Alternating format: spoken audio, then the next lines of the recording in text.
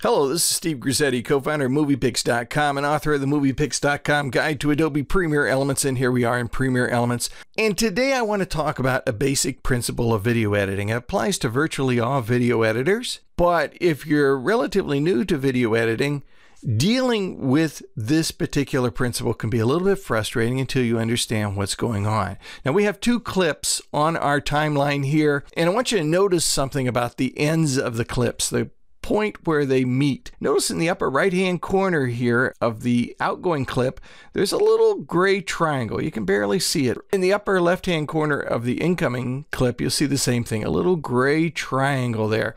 Now that indicates that the clip is fully unspooled. Nothing has been trimmed off, and in fact, as soon as we trim the clip, those will disappear.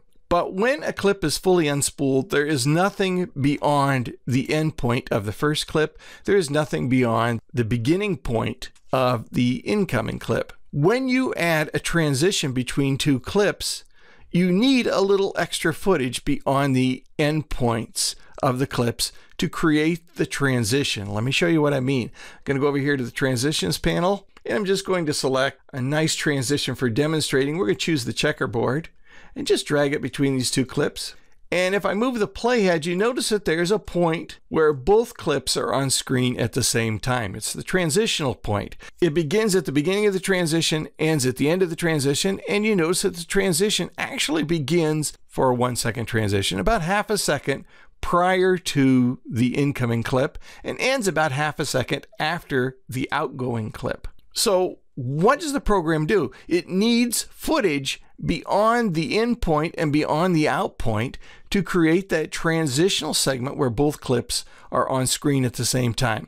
Well, if I move the playhead slowly through here, you can see what's happening. Now, my outgoing clip is people riding a bicycle past the camera. My incoming clip is a couple of people walking through a farmer's market. When I get to the transition, we see both clips on screen at the same time, but notice that the clip of the people walking through the farmer's market, until I get to the beginning of their clip, is frozen. There's no movement at all there. Then after we get to the end of the bicycling clip, that one freezes. So the program is trying to add extra footage that doesn't exist, okay? Footage that doesn't go beyond your in point and out point. The program is compensating for that by putting in freeze frames, and that can be a little bit frustrating. It looks pretty obvious if you play the movie. I don't know if it'll be real obvious here. You have movement and you get to the transition and things freeze for a second. And it would be even more obvious if it were a longer transition. The solution to that is I'm just going to click and remove that transition by pressing on the delete button. So the solution is to trim a little bit off each clip. So I'm just going to trim just about half a second or so off the outgoing clip and trim half a second or so off the incoming clip.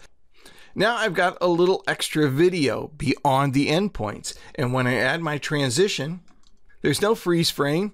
There's motion completely through the transition from both clips. One other thing that can happen that can be a little bit frustrating to people, let me remove that transition again, is that say they remove some of their clip, they trim some of it away. Say they don't want this clip to begin until right here, we'll trim that away. And then they add a transition, and what do you know, in the midst of the transition, things that they've cut away appear. Can you see? This is footage prior to our trim point of them walking through the farmer's market. Once again, it's because in order to create the transitional segment, the program has to use footage beyond the end points or beyond the beginning point of a clip. Maybe it'll become more clear if I demonstrate with a special clip I've created. So I'm going to remove that transition, and I'm going to add a clip here that I created especially for this exercise. And this particular clip has a red segment and then it goes to green. So I'm going to trim away right up until the green begins. There we go. And then I'm going to add my transition. Okay, so we're beginning with green. We see only green, but when I add my transition, in the transitional segment, we will see, there it is, the red that I trimmed away. Again, it's because the transition simply needs to use a little extra footage beyond the cut point or beyond the trim point to create the transition. So be aware of that as you add your transitions. You need a transitional segment And you'll need to create that transitional segment or allow for it by trimming enough off your footage so that the unwanted footage or freeze frame does not appear.